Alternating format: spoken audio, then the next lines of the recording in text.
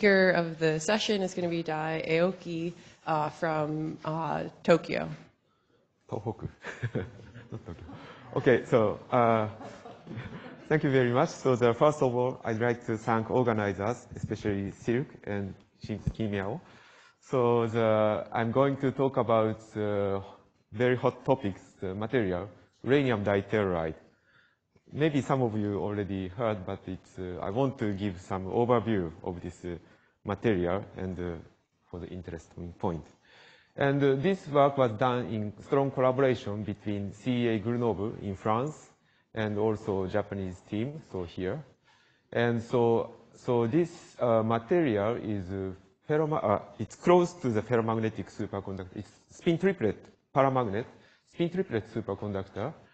And so if you have interest, you can look our review paper of ferromagnetic superconductors and the recent review paper on uranium ditelluride. So the contents of my talk is following. So first, I want to give some introduction on some aspect, and uranium ditelluride and crystal growth a little bit, and multiple superconducting phases, and the field-induced superconductivity near critical pressure.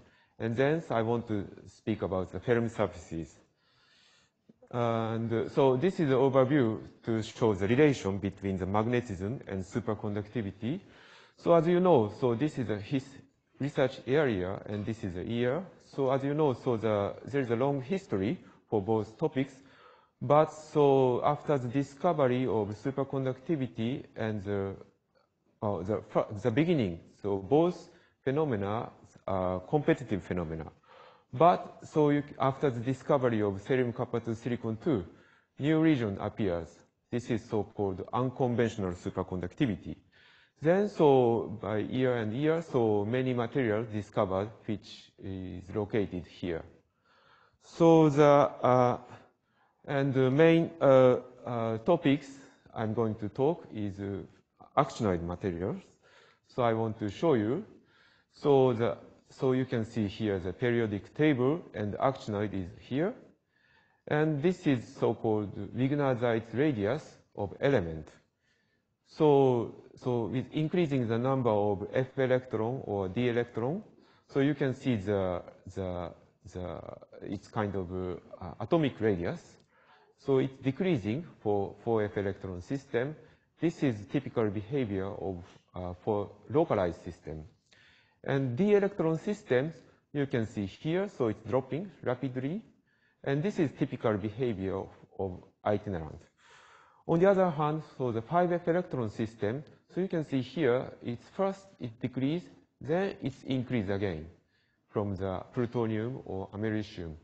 So this indicates that the dual nature of 5F electron systems, namely the localized or itinerant.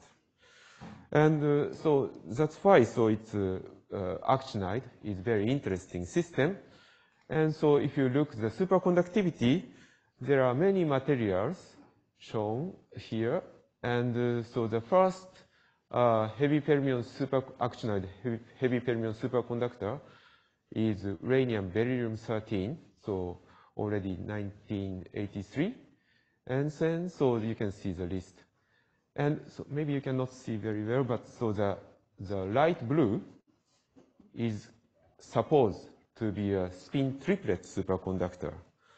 And so you can see there are a lot of candidates for the spin-triplet superconductor. And so here, this is a ferromagnetic superconductor. And so today, I'm going to talk about the last material, uranium ditelluride, which is discovered 2019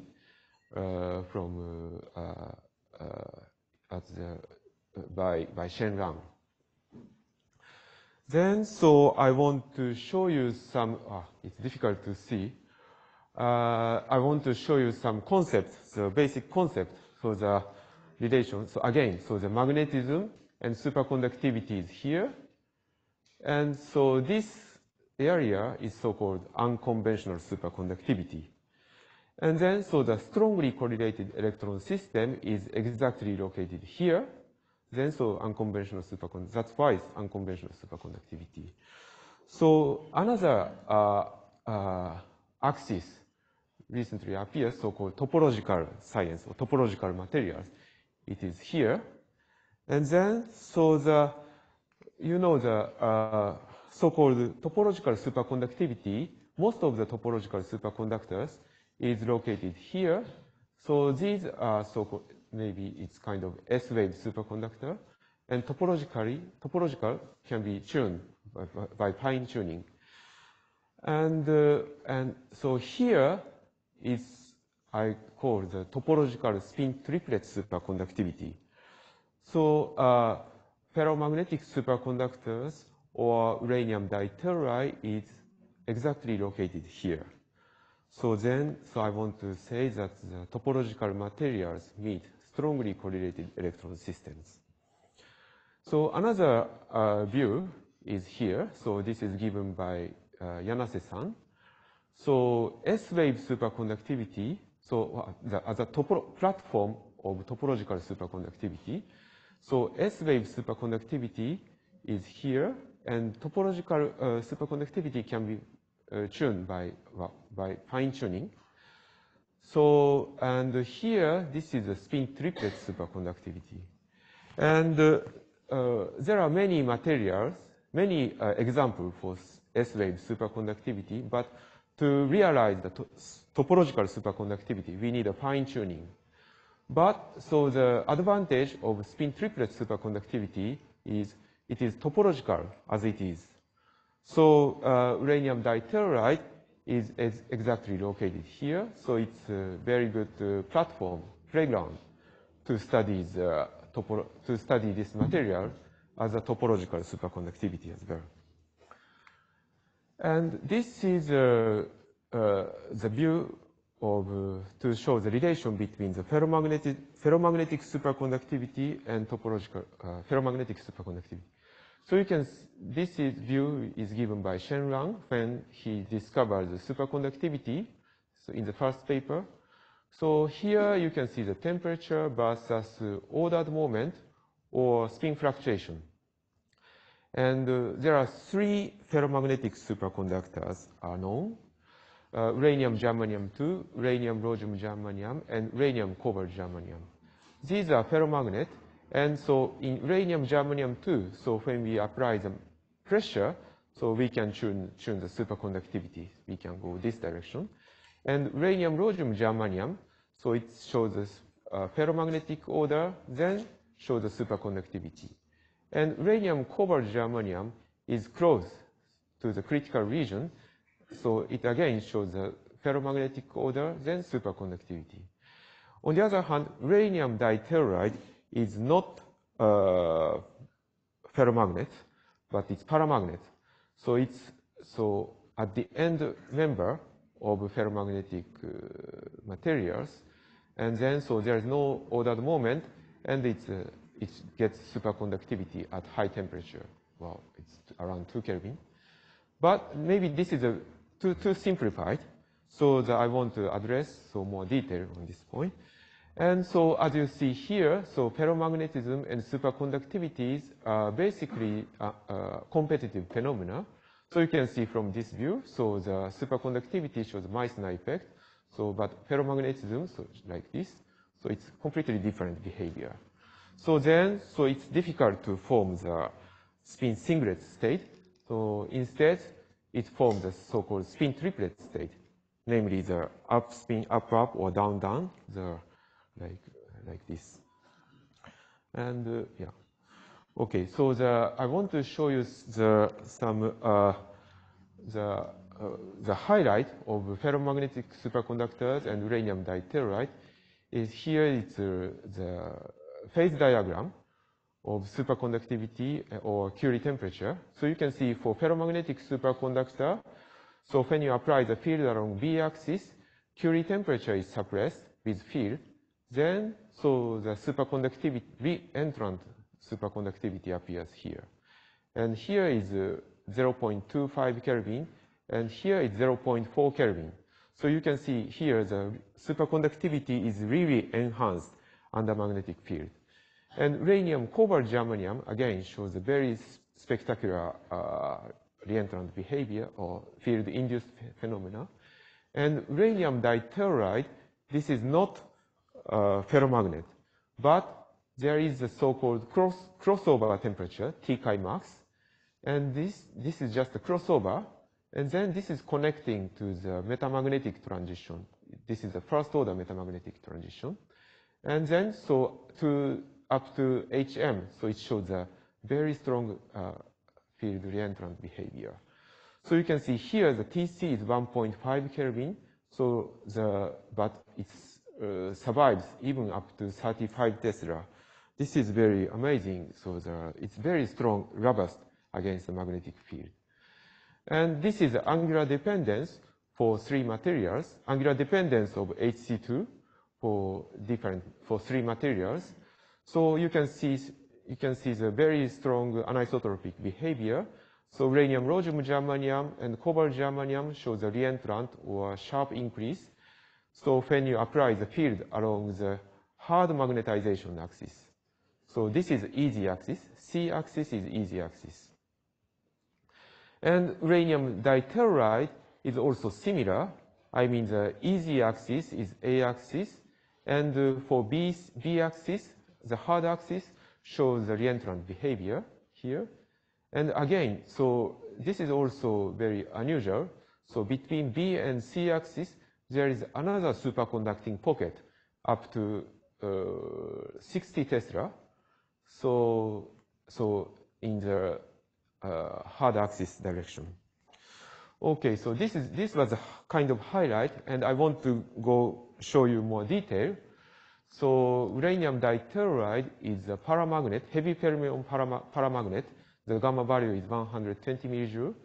And the space group is IMMM. This is body-centered orthorhombic system. And so the important point in this structure is there is a two-leg ladder structure of uranium. So here, you can see. So this is kind of dimer of uranium. And the inversion center of this crystal structure is located here, not at atomic side. This is important point.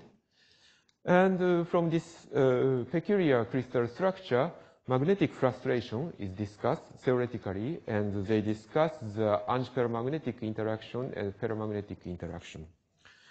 And another important point was proposed by Professor Harima, and he proposed that the lowering symmetry from IMMM to the PNNN. So because this cannot, PNNN, so if you look at the international tables, we cannot distinguish, so this lowering cannot be distinguished from the conventional X-ray because the atomic position is always the same. So this is possible. And in this case, the Brillouin zone is drastically changed. So you can see, the electronic structure may be different. So, and this crystal structure is somehow unstable. So if you apply the pressure, so it's changing from the orthorhombic IMMM to the I4MMM. So it indicates the structural instability. And what is also interesting is when you apply the pressure, the distance between the first nearest neighbor of uranium is decreasing, but jumped, increasing. Then so like this. So yeah, well, this is just for the high pressure, but so I will discuss more detail for this point later on. And I want to say some comparison between the uranium, rhodium, germanium, and also recently discovered cerium, multiple superconductor, cerium, rhodium, arsenic 2. So you can see all of materials shows the inversion center is not located at the uranium. So it's just between the atomic, just between. So here, or here, and here. And this is a space group. And this is an important point. And so I want to call this Anderson the statement. So he suggests that the odd parity spin-triplet superconductor must have at least 2 F-shell atoms per unit cell. And furthermore, so it's by Daniel Agderberg. He told me that the non-symmorphic space group stabilizes the spin-triplet state. So this is an important point.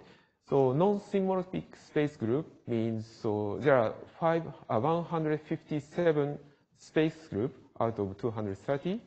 So it means non-symmorphic means so glide or screw symmetry rotation included, something like this. So for example, PNMA, so N or A is included. So then it's non-symmorphic. So P4/NMM, so N is included. So then it's non-symmorphic. So this is maybe interesting, important. So this is demonstrated by cerium, rhodium to arsenic 2. So this is the results from Dresden. So they discovered the multiple superconductivity of cerium, rhodium to arsenic 2 when the field is applied along C-axis. So you can see here the TC is only 0.3 or 0.25 Kelvin, but it survived up to 14 Tesla. And then it shows the phase boundary between two phases. And this is, this is the results, our results. We confirm their results. So I think the result is correct. So the idea is so-called staggered Rashba spin orbit coupling. It exists in this material. This plays an important role, switching from the even parity to the odd parity superconductivity. From this point, so there are many materials show the non-central symmetric, locally non-central symmetric superconductivity like this. So you can see some example, not only the F-electron system, so but the other material also show such kind of locally non-central symmetric superconductivity. So now I want to coming back to uranium ditelluride.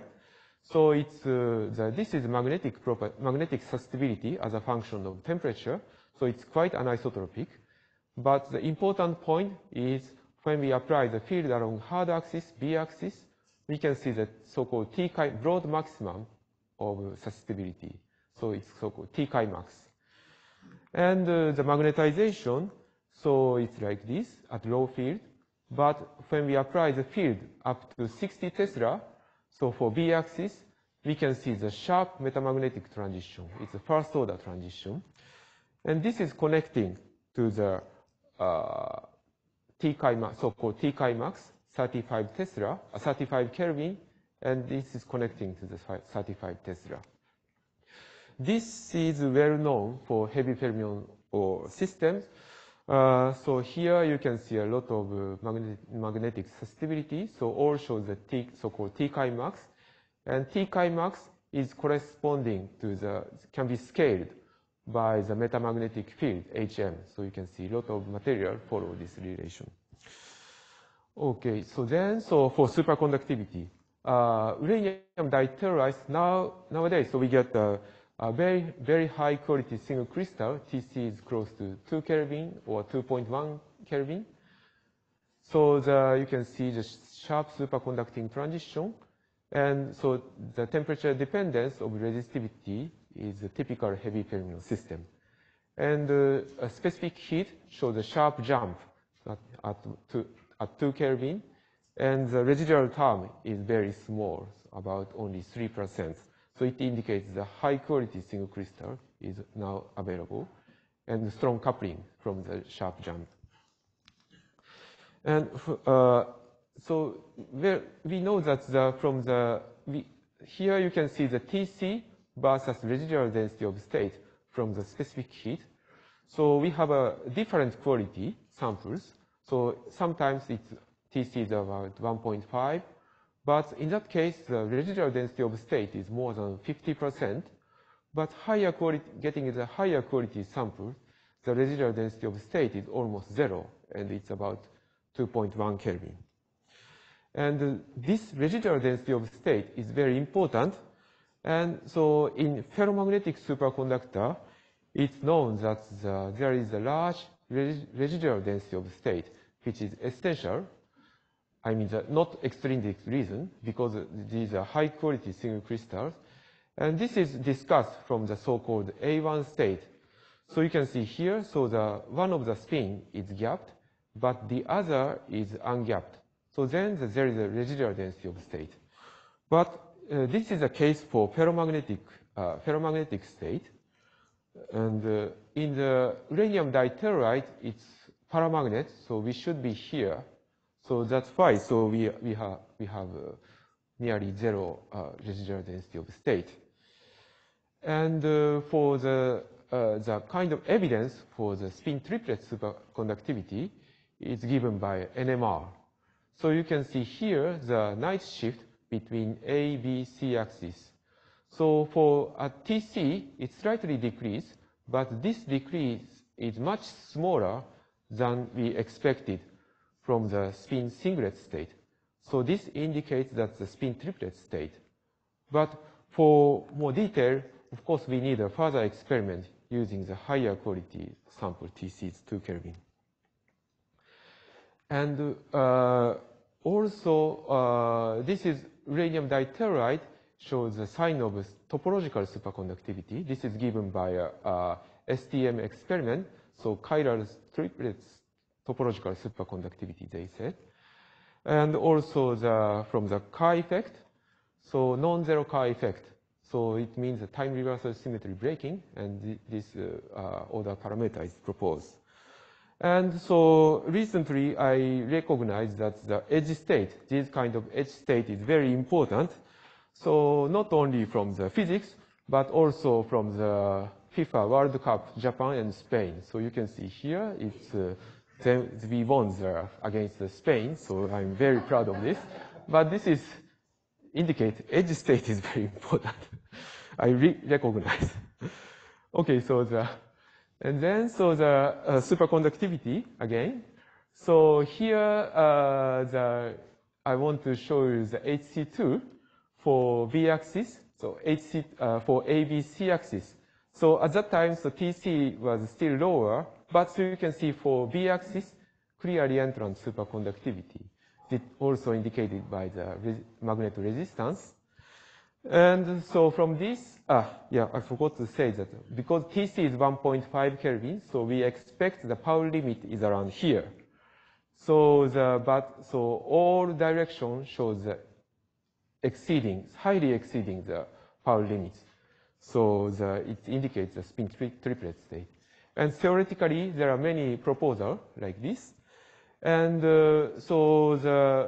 quite recently, so we measured by specific heat measurement, and so between the reentrant part and the lower field, so there is a phase boundary here. And this is detected by the specific heat measurement, so namely here. So even at ambient pressure, it shows the multiple superconducting phases. And under pressure, so it's more interesting. So TC versus pressure, so superconductivity is suppressed at 1.45 Kelvin, and TC is split at 0.2 gigapascal, very low pressure. So one is increasing, the other is decreasing. And here you can see here from the specific heat. And this multiple superconducting phase is known for other uranium compound, UPT3 or uranium beryllium-13, doped with thorium. And of course, you know that the superfluid helium-3 is known as a multiple superconducting fluid, superfluid, like this. So these results indicate the strong indication for the spin triplet state. And so the under pressure and under magnetic field, what happened? For A-axis is like this. And then, so when we measure the magnetic resistance, we found the very spectacular increase of the HC2 here. And what it is. And then, so we measured more detail by AC calorimetry measurement, AC calorimetry under pressure. So you can see a lot of anomalies inside the superconducting phase. And then, so we constructed the phase diagram. So in fact, So there is a two transition at zero field, and this increase is due to the lower TC, connecting to the lower TC like this. So at least there are three superconducting phases exist at around 0.54 GPa. And this is also, theoretically, it is explained by these people. And this is the evolution of the phase diagram. So this is close to the ambient pressure, but applying the pressure, so we can see the multiple superconducting phases.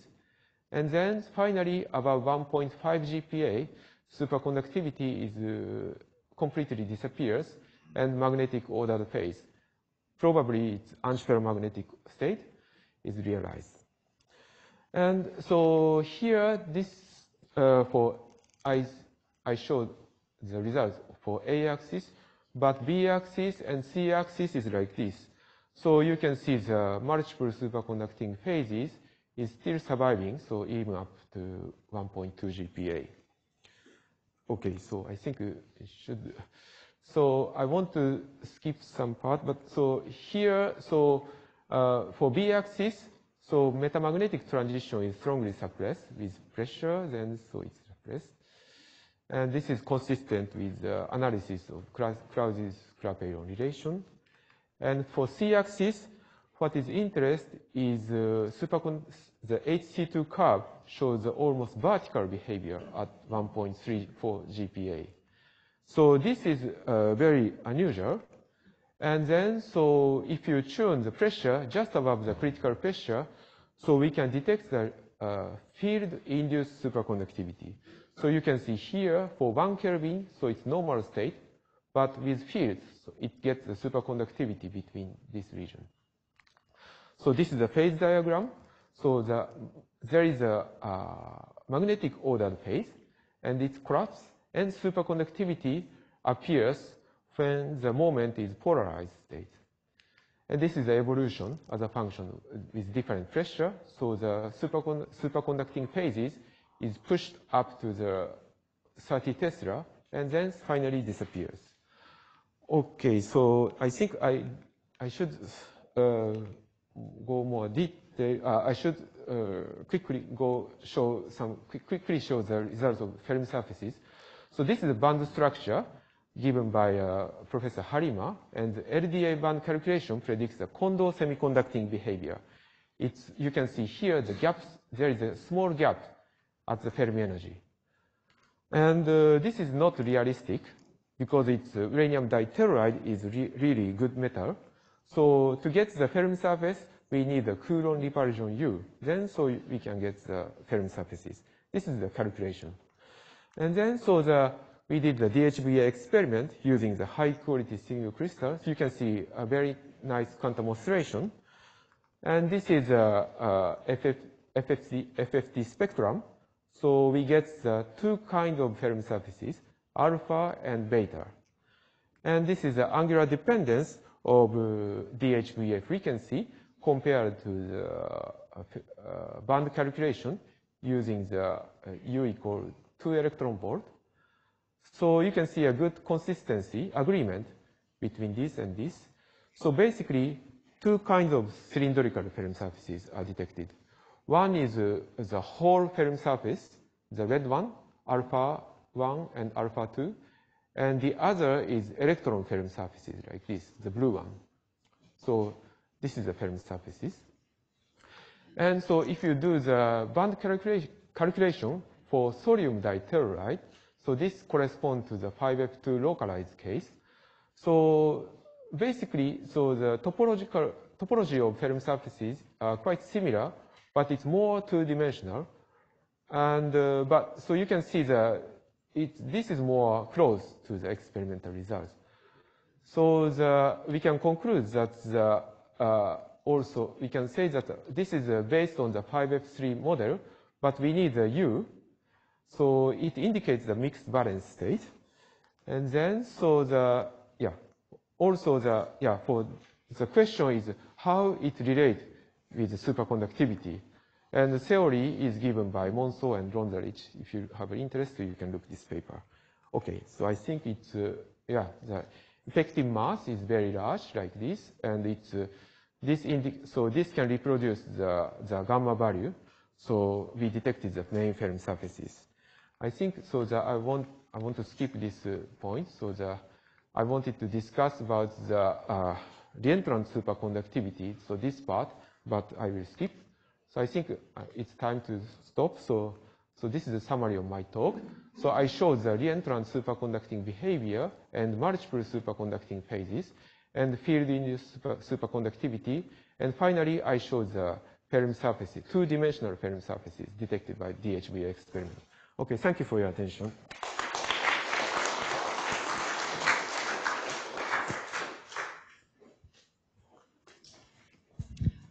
Thank you for this overwhelming talk.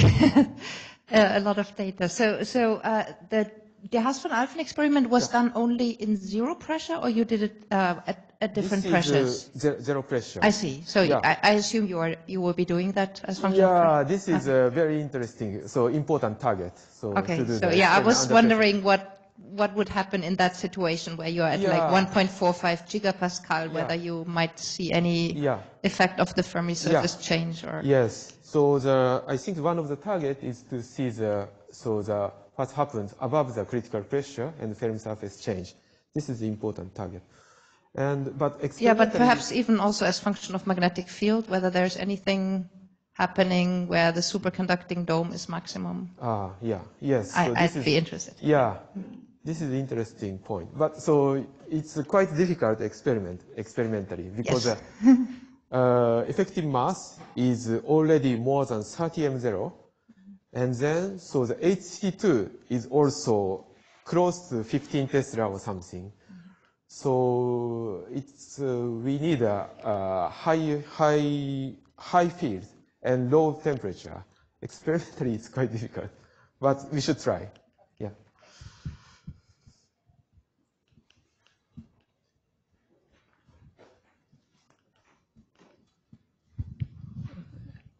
Thanks for the very nice overview. I want to understand what is the experimental evidence on which this story of the UT2 being on the verge of a magnetic instability based on? Is there evidence for criticality in the normal state that we are basing this story on? Yes. I don't know how to answer this point. So your question. Well, there are many evidence for suggest for example, applying the pressure just above just 1 GPa, so it gets the magnetic order. So it's close to the magnetic ordered state.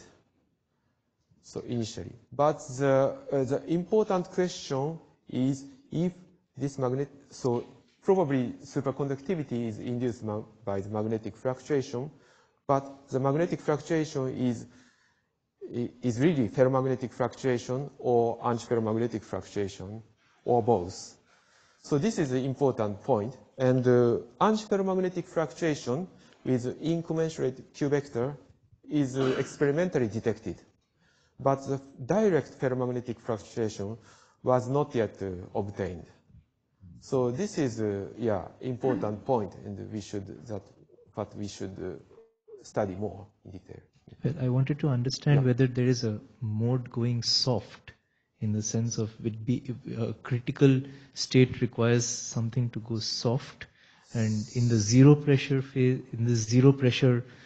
so you think of it as a near critical, because at a small pressure you are getting magnetic order, so the zero pressure material must also be near an instability. Is that the way we should think of it? The soft means the structure. So it's in fact, so this material is just a moment. Maybe I don't know. This is good for you, but so this material forms a space group IMMM like this. And this is so-called uranium ditelluride type. There are no other material shows this crystal structure. and very unique crystal structure. And then, so with pressure, it's switching to the tetragonal I4MMM. This is very well-known structure, and you can see many times. So I think somehow the structure is somehow unstable, and it can easily switch to this pressure. So I think this is one of the important points. So in my understanding. Thank you. Thank you. So I recall there was a suggestion that there may be a three-dimensional Fermi surface near the Jones center. So what's the status of that? Yeah. So this is an important point also. The Fermi surfaces, if so I want to show you the discussion, the Fermi surface only two-dimensional or three-dimensional. So this is the important point. And so if you look the resistivity curve, so C and A, you can see the anisotropy is not very large. And the anisotropy of HC2 is also, we can fit with the so-called effective mass model, but it's still not very large compared to the perfect two-dimensional Fermi surfaces. So I expect there is a three-dimensional Fermi surfaces exist. And recently, Shenran and the co-worker, they show in the archive paper, they show the three-dimensional Fermi surfaces. It's very small pocket Fermi surfaces. But so effective mass is very small, which could be detected in our experiment. But we didn't see any signature of this point. So all the Sharpen experiments they didn't see this three-dimensional except the paper by Shenran, so TDO experiment. Yeah. Yeah, so I had a question regarding the NMR data. Yeah. So you said that there was a suppression of the night shift, but it was not sufficient suppression, and so you said it's a spin triplet. Yeah. Is that? Yeah. So I wonder how this suppression compares to strontium ruthenate, and because in that case also you see a smallish suppression, and you rule out spin triplet, and you say it's a spin singlet, but in this case you continue to say it's a spin triplet. So I forgot to bring they show some simulation if it is a spin singlet case, so how it decreases. So, and it's much bigger than this. So you can see here, this is only 0.2 or 0.1, but so if it is spin singlet, it should be like this. It's much bigger than this. But so of course, so this decrease, of course, it's also depending on the magnetic field, so the d vector rotation and so on. And also what I don't like is for A-axis, there is a lot of scatters. As experimental difficulty exists. And this must be solved using the high quality sample. So I think they are doing more detail. So this is required. So is there any quantitative study that tells you for a given amount of suppression it is a spin triplet, for other it's a spin singlet, right? So it seems like it boils down to a quantitative statement, and it's not very clear whether... For the quantitative statement, I think there is some simulation, assuming some some point. So I think there is some still ambiguity. All right. Yeah. All right. Thank you.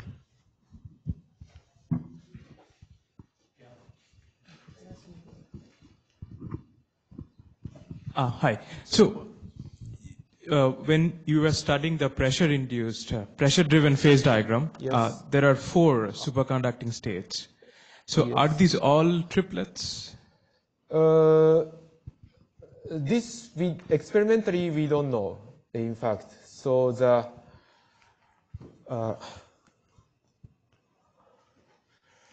but basically, so we don't know what is the order parameter between these. But so theoretically, it is proposed like this. So yeah, but I cannot say from the experimentally if it is. Thank you. Yeah. Yeah. So Dai, about the superconductivity, whether there are nodes or whether it's fully gapped, what's the status of Yeah, so the recent study, so at the beginning of this study, so they proposed a point node gap along A-axis from the specific heat measurement or thermal conductivity and so on. But recent experiment using the high quality sample shows like a full gap state. So from the field dependence of thermal conductivity is very similar to the niobium case, niobium, for example. And so they propose kind of the AU state from the at low field, so from the recent experiment. Yeah.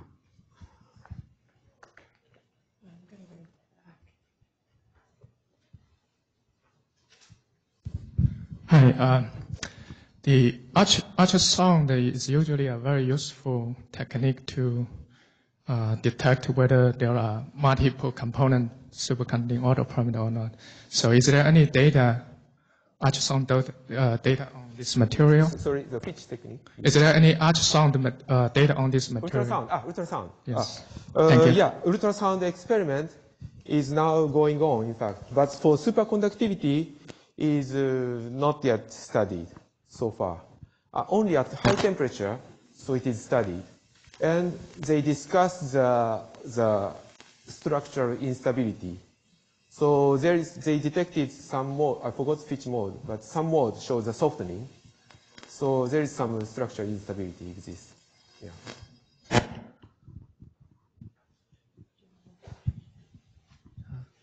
So in the pressure phase diagram, what is the experimental evidence that the second transition is a new superconducting order parameter and not another different order parameter? I think so. There is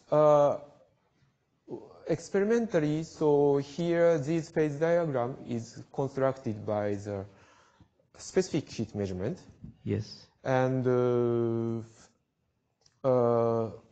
be honest, it's difficult to say if directly if it is a superconductivity or other, like for example magnetism and so on. But naturally thinking, so if you look the phase, this is the superconductivity, sure, by magnetic resistivity. So naturally we can expect this is a continuous, I think.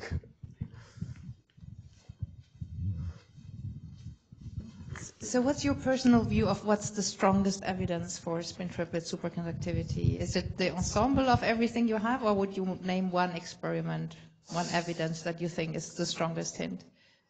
Well, for me, it's two important points. One is this kind of multiple superconducting phases, because this is due to the spin and orbital degree of freedom exists in the spin-triplet superconductivity. And the other is the night shift of the NMR. Okay, thank you. So we have time for one more quick question. Any takers? Yeah, okay, good. So what is known about the magnetic ordered phases? You suggested they might be ferromagnetic? So this is still ongoing. So well, maybe I just show this. So this is, so we speculate, probably this is antiferromagnetic order, because it's when you apply the magnetic field So it collapses like this, like antiferromagnetic order state. So, but microscopic evidence of magnetic order here is still not known. Yeah. Okay. You should study by NMR and so on. Yeah. Yeah. Thank you. And also I forgot to say that so we did a magnetization measurement, magnetic susceptibility measurement. And here, so we can see the small, the drop of the magnetic susceptibility through this, here and here. So this indicates that it's not ferromagnetic order. Okay, great. Let's thank the speaker again. Okay. Thank you very much.